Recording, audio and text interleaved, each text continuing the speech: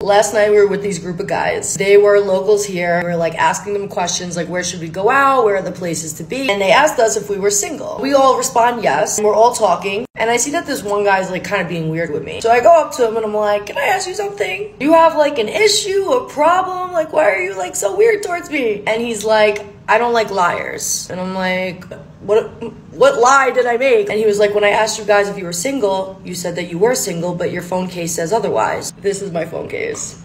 I forgot how this can look towards people that don't know me. I was literally so taken back, and I think he thought I was taken back because he caught me in a lie, but I really was just speechless. And I explained to him the story briefly, and then he was speechless. He was like, you know what? You taught me not to make assumptions on people. I was like, yeah, all you had to do is just ask. You didn't have to be like weird about it the whole night and like not say anything to me. Now me and him are pals because we built a little relationship off the fact that he thought I was lying and I taught him a little mini lesson.